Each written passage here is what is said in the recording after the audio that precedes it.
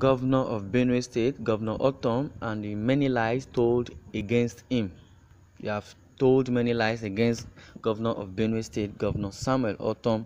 He is one politician who has caught the attention and admiration of many Nigerians for his style of politics, courage and boldness, and a man from a humble background.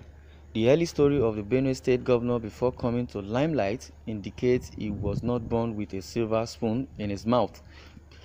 He suffered while growing up to survive, also did odd jobs to take care of himself and his family. His story is well fitted to the saying, from grass to grace.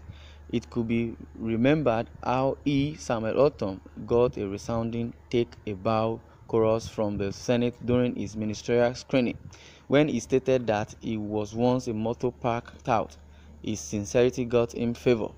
It suffices to say that Ortom is sincere. Unfortunately, sincerity has eluded most Nigerian politicians today, and this is not unconnected to the myriad of problems bedeviling this country. Most of our politicians are not sincere. Most of them are corrupt. Most of them are liars. Well, they are the problem of the country right now. Politicians, they are the problem of the country right now.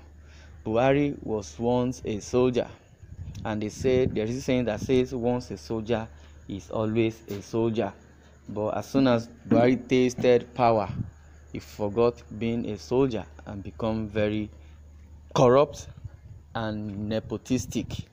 Well, the blood of the soldier still runs in him, so he has combined the corruption with the soldier blood together, so it's working abnormally in his system.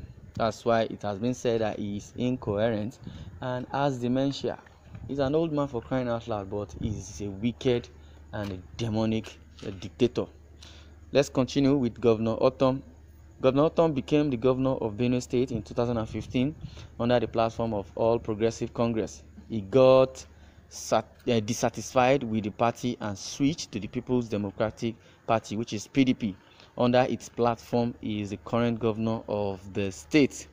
For a while now, Governor Ortom has come under attacks of barefaced falsehood from members of the opposition party, the All Progressive Congress (APC). Although these attacks are expected because they are opposers, however, those tissues of falsehood have always failed because they lack facts and were only meant to distract the governor's administration.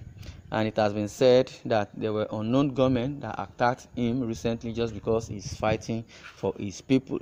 He's fighting for the people of Benue State. He is fighting for the people that elected him into office. He is fighting for the people that he is serving, because as a governor, the priority of your citizens or of the citizens in your state, it's your birthright. So you must take them first. Because when the killing was too much, he said, no, enough is enough. There should be a reprisal, that they should fight back. And all the people in his state and the citizens in the state were very, very happy up till today. And as soon as he left All Progressive Congress, went to PDP, he still, campaigned, and he was re-elected under the party PDP.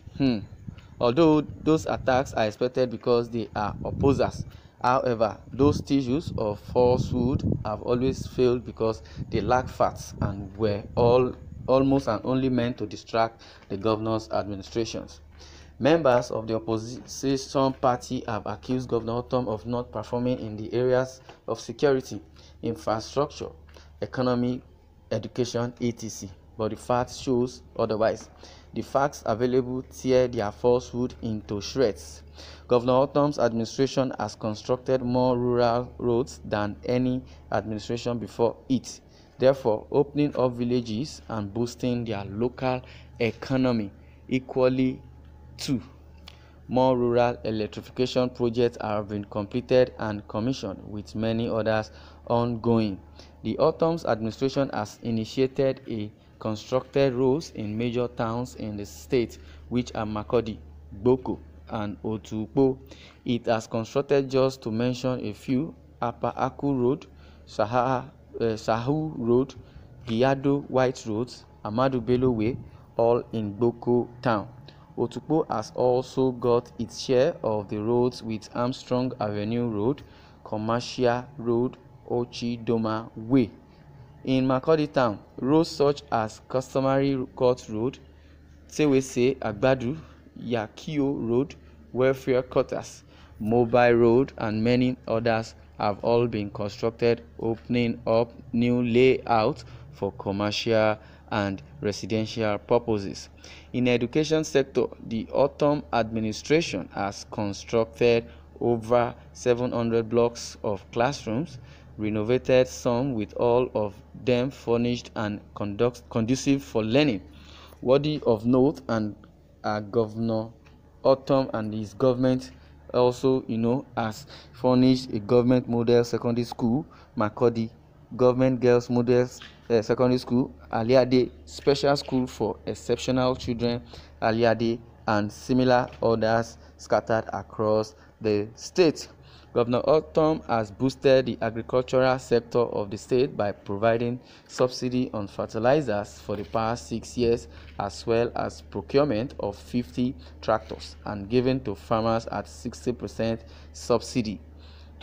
Today, Benue State has a functional digital television station, first of its kind in the northern part or middle belt of Nigeria, courtesy Governor Ortom.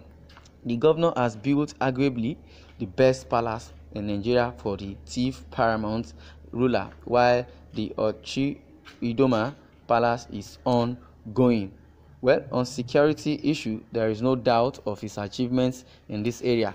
He has championed the ban of open grazing in Nigeria, which at first was objected by the federal government. Some state governors and Fulani groups such as Miyetti Allah, Kata Ore, and Miyetti Allah Cattle Breeders Association of Nigeria, but today its acceptance has gone across the country. Even the southern governors has also banned open grazing, but Governor Ortom was the first to ban open grazing in Nigeria. Regarding the many lies told against his administration, Governor Ortom has done enough with little resources. He has been consistent with monthly salaries and has placed a working measure to offset the pension arrears. Lies are darkness and they cannot stand the light of fact. Governor Ortom deserves commendation for doing much with little. Well, it has been said that Governor Ortom is the first governor in Nigeria that is not owing any civil servant. He does not owe anybody in his state. Governor Ortom is worthy to be emulated by other governors. Well, what is your take and what's your reaction towards this? I would like you to jump into the comment section, and don't forget to click on the bell icon so that you can get notification whenever we post a new article. And don't forget to share this news so that others can be aware. Thanks for listening and God bless you.